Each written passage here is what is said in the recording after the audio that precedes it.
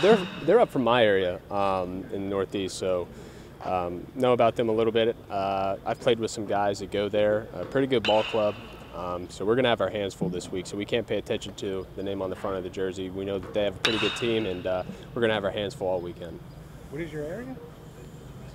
I said Northeast, but it's more Mid-Atlantic. But where are you from? Virginia. Okay. Yeah. Sorry. That's okay. Didn't memorize. You played in Cape Cod? Mm-hmm. So yeah. That's how you kind of know people there? Yeah. Everybody wants to know, Paul said you found some little mechanical adjustments this week? Yeah, we were looking at video for me during the summer and compared it to what I was doing on Friday. And there was just one small thing that was out of order.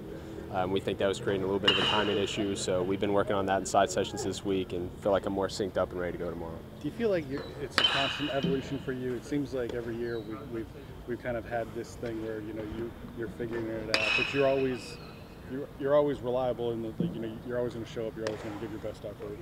You're going to have to take the results that kind of come with that. Yeah, I mean, you just have to trust the process throughout this whole journey. And that's what I've tried to do. Just have to continue to work hard, and believe we're not too far away.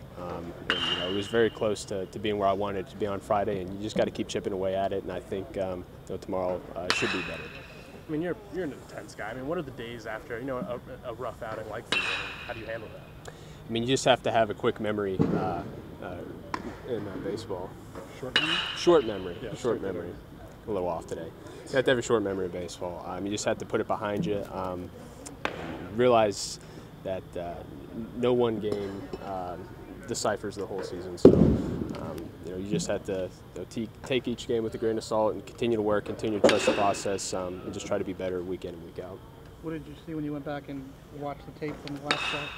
Mostly with my leg kick. It was a little lower this Friday than it was during the summer. So naturally your leg's going to land a little bit too soon, and then your arm's going to drag behind you. So when I'm elevating my leg more, that's giving my arm time to catch up and get everything in sync. So that's just what we've been working out throughout the week. You've been around the team long enough to know Chris Reed pretty well. What was it like to have him come back and just to see him contribute again the other night? Man, it's awesome. Can't say enough good things about Chris. The presence that he has in the dugout, you can't match that. And he does a lot for our team outside of the field. It's just awesome to have him back out there with us. Does it take guys like that kind of can rise to the occasion whenever asked? I mean, do you have to have one or two of those guys every year? Oh, absolutely. You have to. It takes all sorts to make up a team. I mean, you need, your leaders on the field, but you need guys off the field as well that make an impact. And I would say Chris is one of those guys. I'm not saying that he's not a good ball player, because obviously he's very talented, and we've seen that throughout his career. But again, just what he does on the field and off the field for us, I think makes a huge difference for our team. You guys came in together. How have you seen Todd kind of grow and thrive in Squirzel's role? Oh man, it's awesome. I feel like Todd's really taken off, especially this last year, and it's been fun to see his career unfold and watch him really find himself. And we're going to rely on him big time this year, so we need him to keep doing what he's doing. Talk a little bit about Brock and the confidence you have in him behind the plate. How has that relationship started in your first start on Friday? Oh man, he's done awesome so far. Brock is a warrior back there. I mean, at the very least, you know that he's going to give you 100%, and he's going to give you his maximum effort. And I think he's been a crucial part for us so far. Can't say enough good things about him. The presence that he has, both on the field and just vocally, commanding a lot out of the pitching staff, I think goes a long way, and I'm excited to continue to watch him do his thing. His ability to just make so many plays behind the plate, does that give you more confidence? And with throwing breaking balls, throwing difficult pitches? Yeah, no doubt. I mean, especially when you have runners in scoring position, it's a tight ball game, and then you want to get that breaking ball down in the dirt. You know that you have a little bit more confidence with it, knowing that Brock's back there and he's going to work his butt off to keep that pitch in front of him. So he's been tremendous.